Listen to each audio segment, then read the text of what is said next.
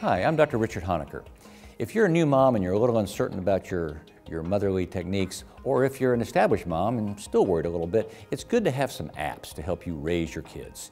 I mean, there's no magic here and there's no specific app that you just got to have, but you need to research it. You need several apps, 3 or 4.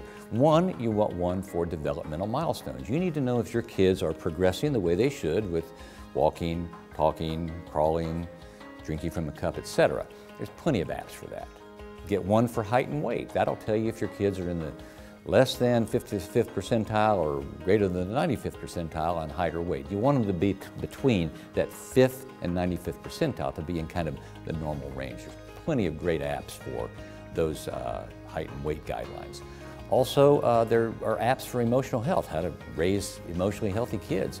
It's not something you apply particular rules, but it's sort of reading things that you as a parent can read to learn more about your kids. That and maybe a fever app to tell you how to treat a fever and what fevers are dangerous and which ones aren't. So go to the internet, it'll help you be a better parent.